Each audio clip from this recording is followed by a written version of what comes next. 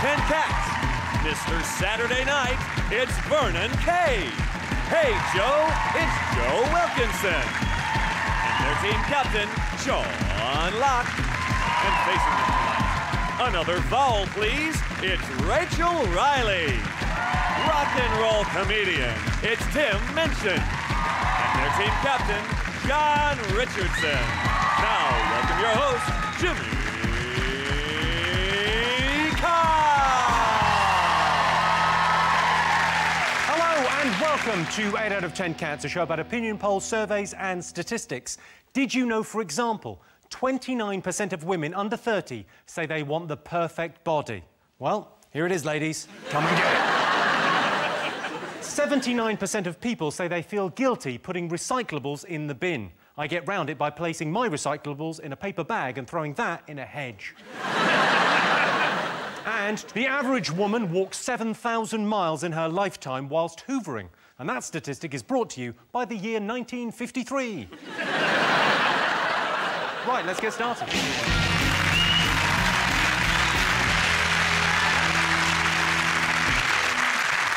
What are you talking about? That's the name of our first round. It's our panellists' job to guess the British public's top 3 most popular talking points. John's team, what do you think people have been talking about this week? Oh, it's got to be X Factor, hasn't it? X Factor. Who's your favourite? I like the 2 groups that are left and Sophie Habibis. I think they're really good. I like her name, Habibis. Yeah.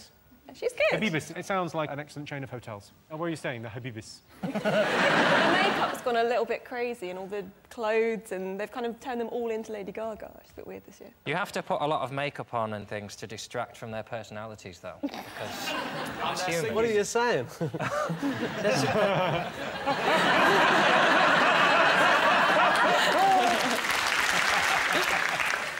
My big bugbear with the X Factor, it's created a generation of British audiences who can't hear a sentence and not react to it.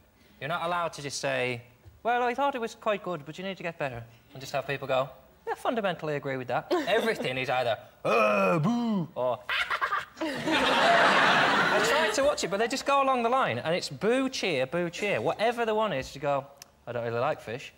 Boo. But I do like fish. I don't mind the X Factor at all. My only problem with it is it's on telly. I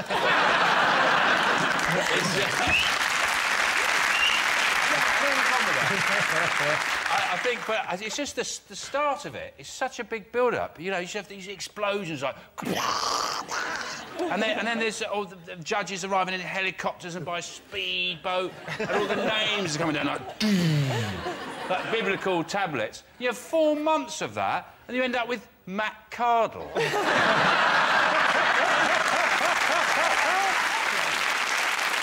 The beginning of the show looks like if you tuned in and you hadn't heard of it before, you think, oh, the world's ended. Yes, yeah. Oh no, the world's ended and it's been covered on ITV. Dun, dun, dun. That's how those televised debates should have started during the election. Yeah. Something like that. Big music, fireworks. It's David Cameron! Do you watch it? You must watch it, yeah? To be honest with you, I've never seen an episode of The X Factor. Because you... Well, no, because... Strictly. No, it's not banned, because my wife, Tess Daly, she works on... That's where I know you from. But Strictly Come Dancing is on kind of before and a little bit during the X Factor. So I watch it with the kids, and then when X Factor's on, I'm putting the kids to bed. And by the time all that routine is finished, it's finished. You could video it. No. What I think, sorry, is that it's not as good, apparently, because there's no nasty judge. Like Gary Barlow, he's supposed to be the nasty one, but he looks like he's just such a nice bloke. He should be judging chutneys at a village fete. It's spicy. It's spicy. It's very nice, that. I miss Simon Cowell being on it, because he was horrible, and I liked that.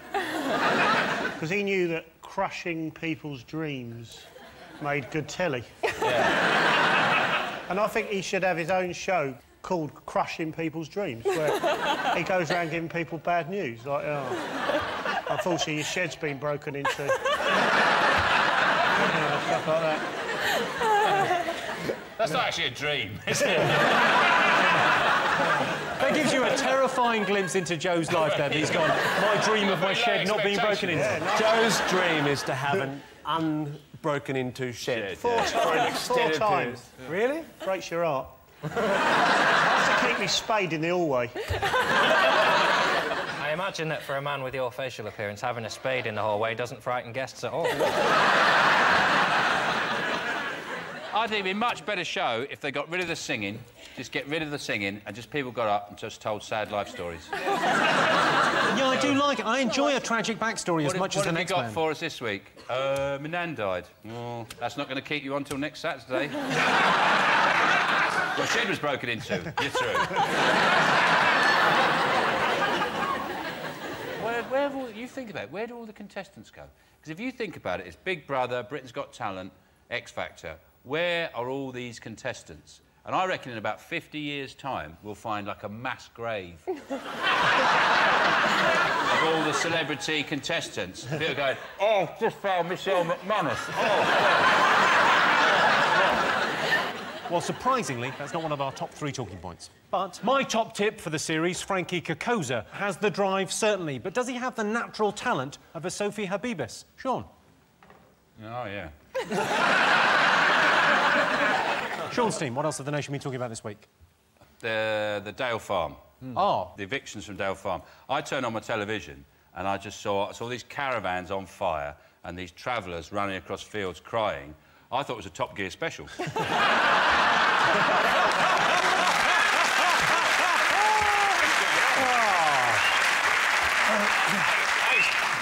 expect to see Richard Hammond in a bulldozer going... And then James May in a biplane swooping on him like that. I'd build my own tank. Clarkson could have borrowed that tunnelling machine that did the Channel Tunnel and he just comes up from underneath. I find it very difficult to see the serious side of any story in which someone gets tasered. If I had the ability to taser... If you knew you could taser people and you're supposed to give a warning, you wouldn't give a proper warning, would you? If you do not desist, I will. If you say what? What? Mate, so what do you think of the Dale Farm evictions?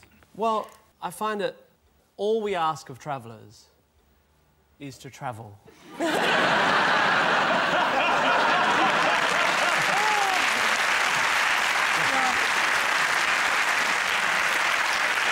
They chained themselves to the gate, didn't they? They chained to the front gate, and I just thought, well, give them the gate. Everything else, just give them the gate. But what I want to know is, what are the Caravan Club doing about this? They're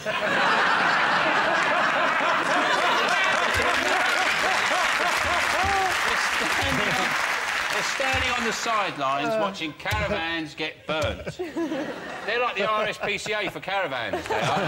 They should be out there protecting caravans.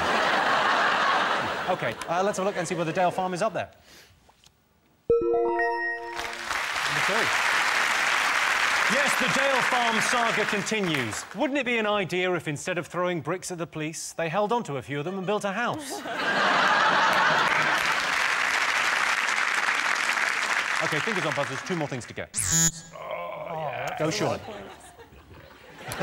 Is it the collapse of the BlackBerry messaging system? They had what they described as a catastrophic outage. I had one of those once after a reheated prawn curry.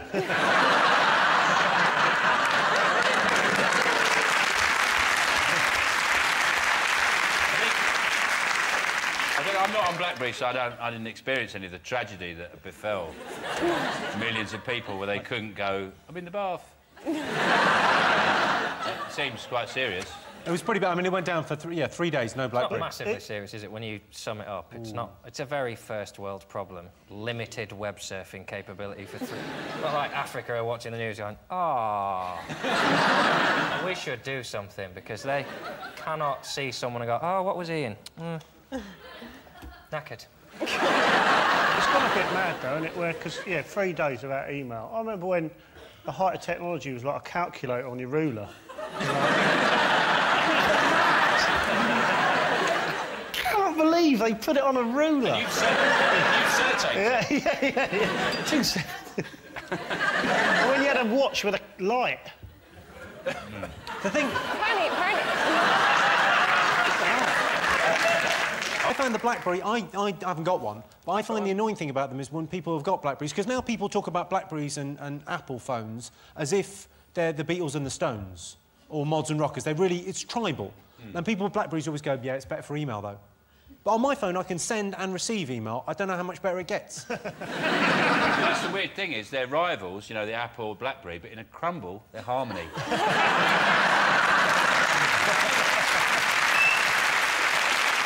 Let's have a look and see whether BlackBerry is one of the most talked about things this week. Yes, the BlackBerry email system failed several times in the past week. You'd have thought Steve Jobs' ghost would have had better things to do.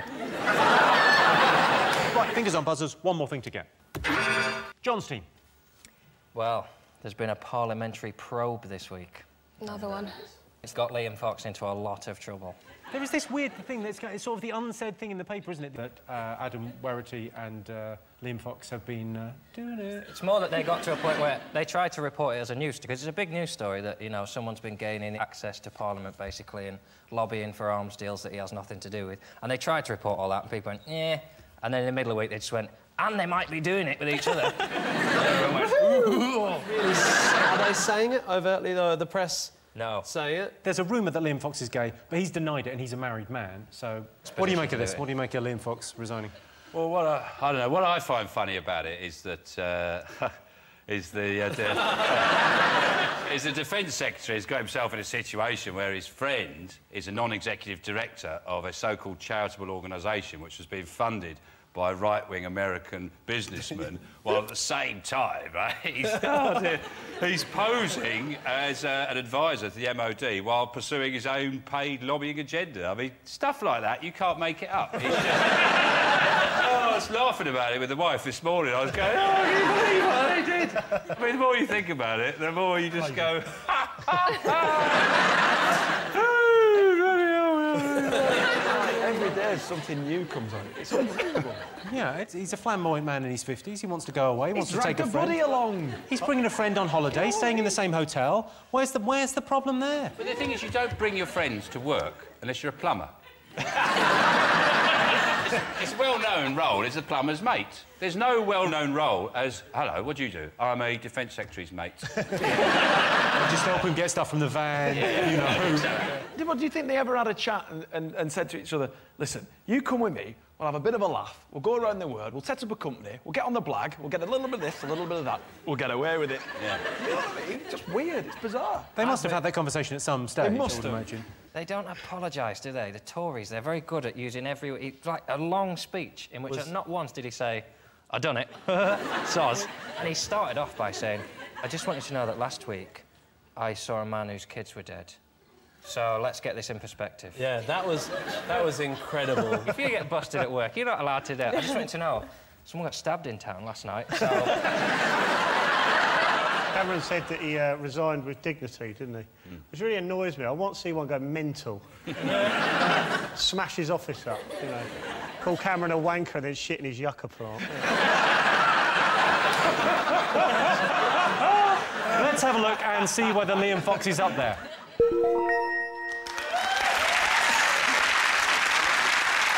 So those were the most talked about stories this week. But in other news, Steps are at the top of the album chart, having announced they're reforming. All they need now is to find a mutually convenient time when all of the bandmates are available. Basically, they've got to choose between tomorrow and every other day in the future. So at the end of that round, Sean, Joe and Vernon have 2 points. John, Rachel and Tim have 1. That's it for part 1. See you after the break.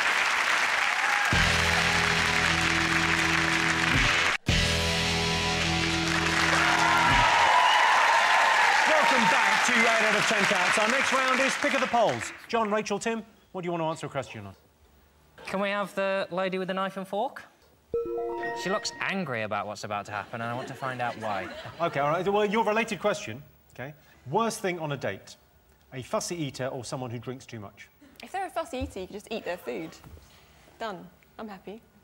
So that would be a good thing for you, a positive That'd be thing. fine, as long as they actually go to the restaurant to start with, because I did go out with someone that would only eat, like, yellow stuff. When I was young, he'd only eat, like, chicken nuggets and chips, so... So you'd go out to a restaurant and go, do you have anything yellow? Did you go to a custard house? One of London's very fine custard houses. How many dates did you have with this guy? I went out with him for 3 years. John, are you a fussy eater? No, I'm fairly easygoing. It's the drinking that concerns me. They have to drink. Especially on a date where it's awkward anyway. You don't want someone who's going to remember Non-drinkers are difficult. I respect their decision to not drink, but it makes life very, very hard. It's like having a different religion. It's fine, they can crack on with it, but I don't want to be with them, so... I find a heavy drinker on a date very much a positive. If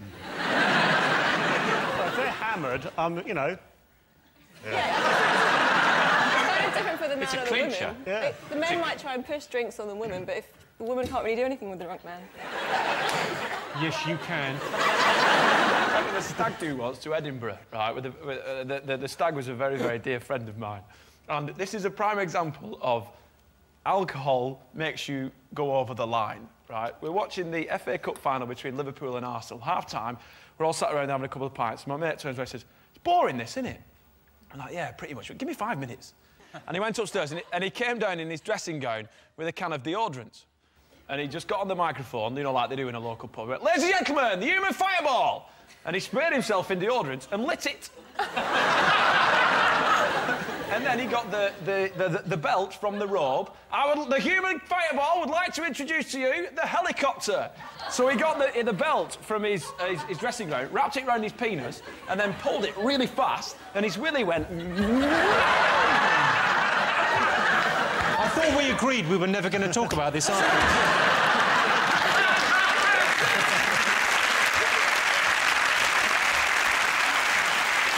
What alcohol does, it brings out the competition element of the male. So what happened next was that another friend said, well, watch this. Everyone give me your coppers. So everyone coppered up. You know, like, you won't know about that because you're posh. So everyone put, like, the pennies in and the 2p's. He put 83 pence in pennies down his foreskin. Yeah. And then he started coughing and they all individually dropped out. Now, that's a party trick. How did he find out he could do that? Because he was drunk, Jimmy! Sure it wasn't Darren Brown stag do? OK, all right, so what's worse on a date, a fussy eater or someone who drinks too much? We're going to go fussy eater. Booze. Someone who will only eat booze. What are you going for? We're going for someone who drinks too much. OK, Sean, what are you going to go for? Probably heavy drinking is worse. I can tell you, you are right. Yes. Yes. 63% of people said someone who drinks too much is worse than a fussy eater. I think a fussy eater is worse. If she won't put that in her mouth, she's not going to like what I've got planned for dessert. Oh, this tasted coppers. And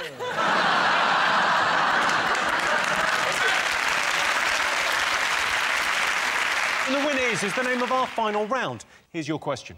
Top reason people are jealous of their friends. I've got a mate who works at a Marmite factory. Yeah. He's always the talk of the town, so... Yeah. Some people love him, some people... No, we all love him.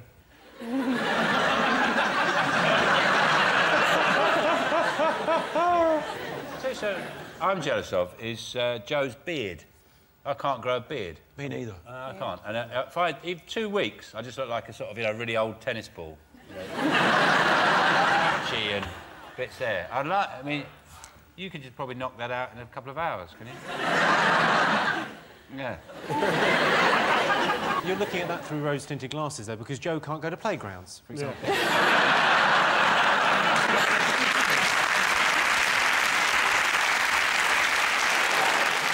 I've got a mate who lives right opposite the station. You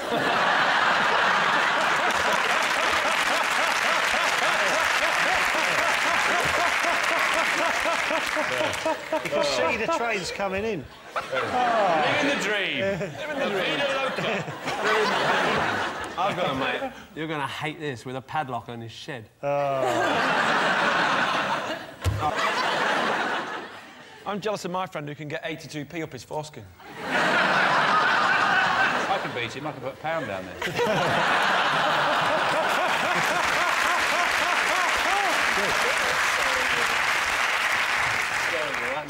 Are you jealous of any of your friends? I can't get up in the morning and I'm just a really lazy person. I'm jealous of her for not having to get up in the morning. There you go.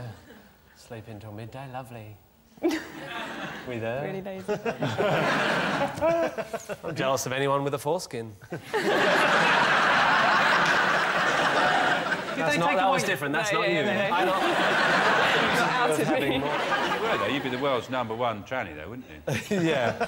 You would be an amazing tranny. Yeah. So you've got to have a dream. See, this is it. I just don't know how to talk to women. I would never think to say that to a lady. You watch it done. With women. You watch it done and you think, Good way to oh, chat yeah. up a woman. Say, you're so beautiful, you'd make an amazing tranny. It's slightly ironic coming from Tim, I think. Yeah. You have slightly the demeanour of the world's worst. Yeah, I just always forget to shave. No, here's the world's worst.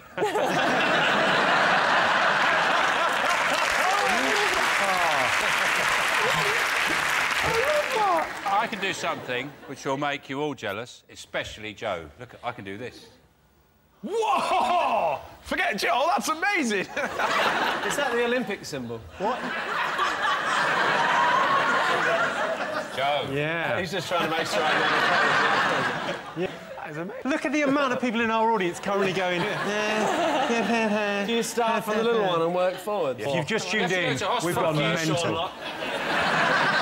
OK, so top reason people are jealous of their friends. I'll give you a clue, it's a really superficial thing. Yeah, it'll be money or having a hot girlfriend, boyfriend. Hair's not far off. Hair, looks. Looks. Noses. Money. Long arms. Long arms. Skinnier? Skinnier is the right answer. What? She got the right answer. Skinnier. Yeah, that's... Apparently the top reason people are jealous of their friends is because they're thinner. Victoria Beckham's so thin, she's got to be careful when she has a bath, because if the water's too hot, she could turn into stock.